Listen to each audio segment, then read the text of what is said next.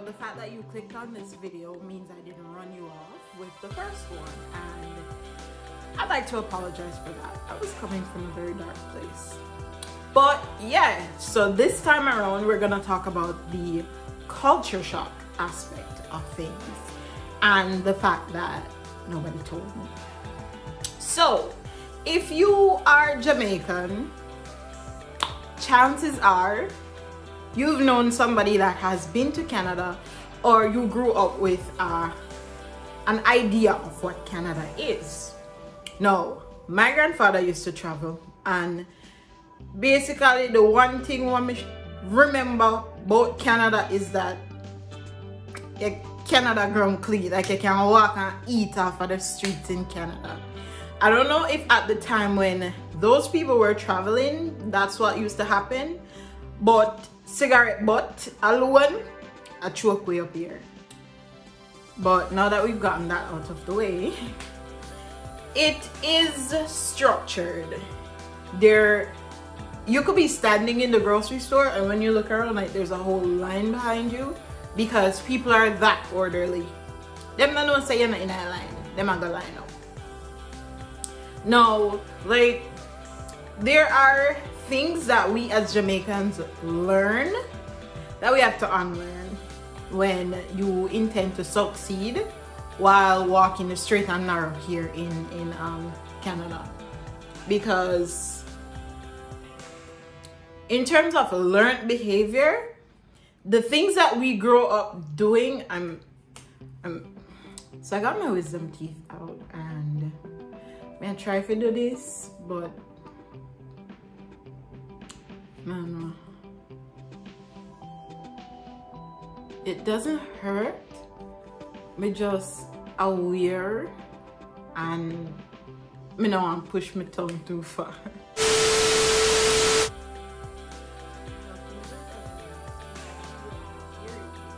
still hear it till this day. There are millions of memes about it. They will say they're sorry, and they will tell you, oh, you can go ahead before me and stuff like that.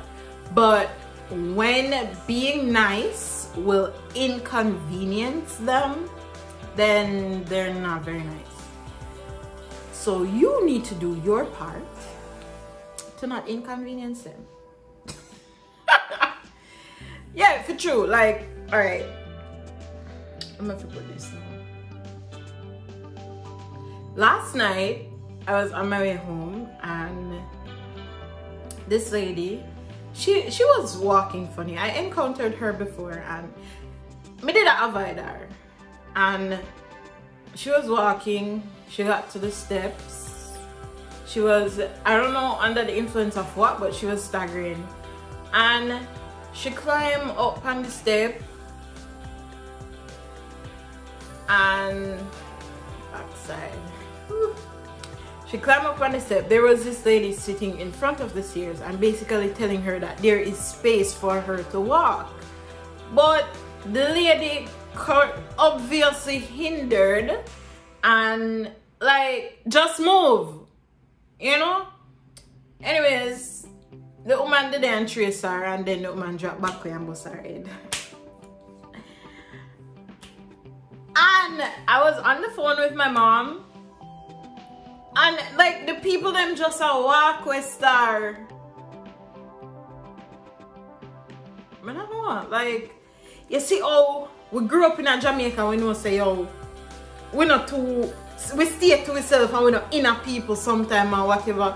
That would never happen in Jamaica, and people walk away.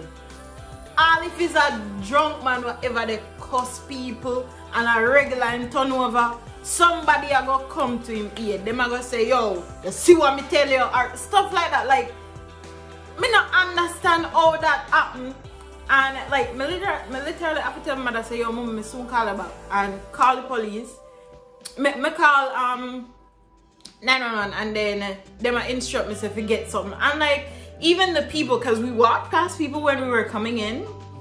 We walked past people when we were coming in, and they were like, oh, her, like, and I'm like, she's bleeding, like, she's flat on her back, she's bleeding out her head, and they them so hesitant. Like, I got so angry. I was crying so hard because it was terrifying to see that she was perfectly fine 1 minute and then her head was running blood all over the place another minute. And I'm like, Jamaicans don't do this. Then we help you. Like, all if them not like you, if you drop down the road, people are gonna help you. Yo, like, me just pray say God guide me steps that me not got through none of that. Like, me don't know, me, I'm like, please don't make me drop down because then people are gonna walk past me. And it was terrifying. I'm still a bit shaken up about it. Me come home and me brush out my finger them, me brush them till them start lose color. And yeah, Canadians are nice, but they're not that nice. And it's a few occasions where I see stuff happen that they don't step up. They're nice in the smile but other than that, like, me not convinced. But enough about that. So a lot of us, when we decided to migrate, inform other people about it. And one of the recommendations that I got a lot was, when we come here, we must find a white man. No, you're very disrespectful to a culture, to everything. I am not saying that all avenues are closed, but telling me that if I come to Canada, I must carry one more white man or I must bring on mixed babies is very disrespectful. Like, why would you do that? You know? You did breed for white man? But when you think about it, not even white people now find white people married. Toronto, I'm not sure, I think it's Toronto, but could be Ontario at large. 51% immigrants. That means say more than half of who live in Albania, no come from here, no native to the land. Like immigrants, like India, China, different countries in Africa, the Caribbean, kind of found it here. Like everywhere, it's such a melting pot of. And this leads to my next point, where I put in the work to learn French. Yeah, I do enough things to learn French. Conversations, I did a course at UTech, you know, things like that. And yeah, French kind of not help me much. French is good to know, but everything, every label, every sign is in French and English here in Ontario. I know that French Canada is more towards, your signs have to be like 70-something% French. Like, I don't know that, don't quote me on that. But here in Ontario, like even the Canadians don't know French. They can read it. A lot of them learned some of it in school. But now the fact that we don't use it on a daily, it's not that important. What I do recommend, however, is when you come here, the community that you're in, the workplace that you're in, get to know the people that you work with and their background. So you learn little statements in their language. Now, I'm not tell if you got eavesdrop on the people in conversation or learn if you know when them a chat you, but me I did one of them learn to say what you just say, just to make you feel so me understand so you just say something. And that was a bad move, because here comes one of the main things that us as Jamaicans do that we kind of shouldn't.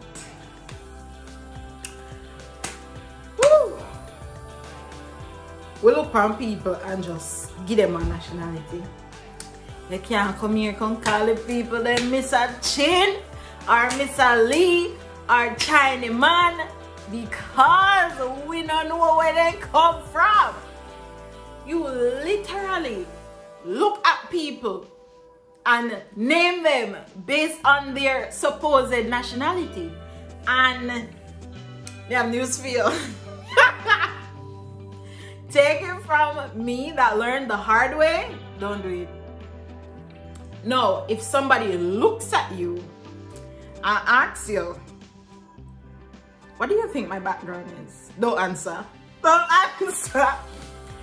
If you're not here, then say one complete Jamaican statement. Don't even say you're Jamaican. Like, not do it. Do not ask the people. Do not. You ask them. Ask them what's your background. But do not ask them, are you Chinese?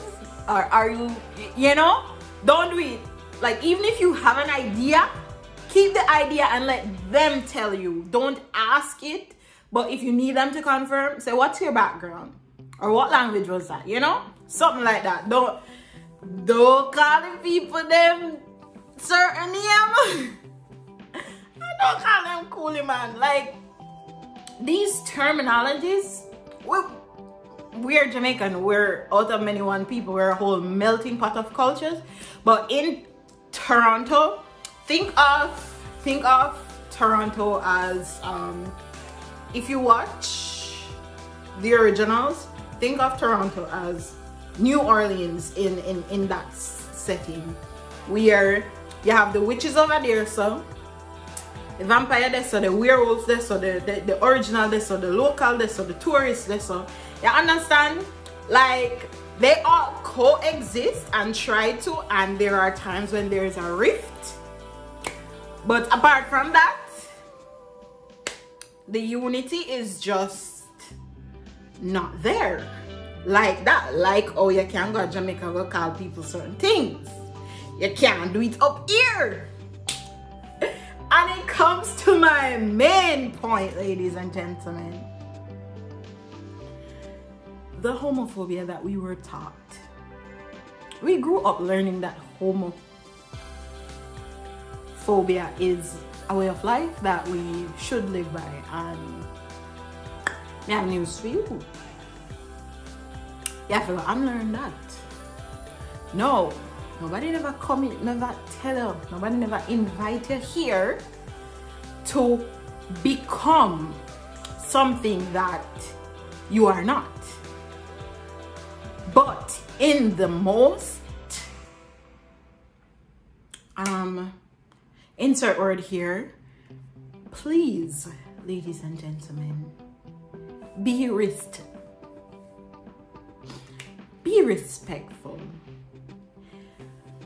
Be respectful of somebody's personality, their sexuality, their, like, respect you. Don't be that person. Don't be that guy. It's very sad. It's very sad because of how we were taught, because it was a learned behavior. I was taught that. I grew up in that setting, and this is where now, when you are thinking about coming here, you start to condition your mind to forget those things, to acknowledge when you say those things, or when you think those thoughts, or when you act upon those thoughts, to dial back, because baby girl, baby boy, no, it's not accepted. There's penalties to it. You can get fined, you can lose your job, you can get blacklisted, and trust me, the opportunities are already so limited that when you mess up, you mess up. So you have to go unlearn them there. No, for some of we with the fears, the tell-all fears, we kind of have it I don't know. I don't know. I really don't know.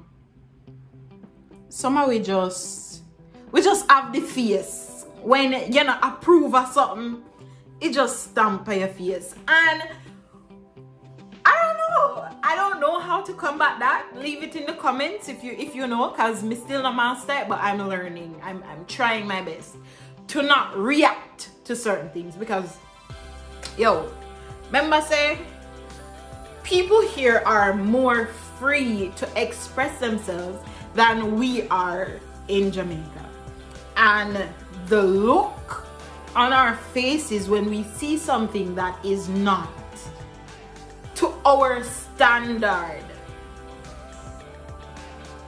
it is very hurtful to other people. Like, Bill, man, Bill, you need to condition your face. Condition your face. And the outbursts, they quick to tell people your mind, and they quick to say what come on your mind. Oh God. No, one of my main things last year that I had to unlearn was addressing an older Jamaican person as Miss. Now, sir in my vocabulary, and it can't change. Like, everybody names sir. And I had this issue with my boss too when I was talking to him, and I'm like, sir, you know, but we were on that level where I thought that it was okay, but he took offense to it, and I had to unlearn saying that to him. But I still call I call my male friends on a regular day sir, you know, and it was something. And then you did have Miss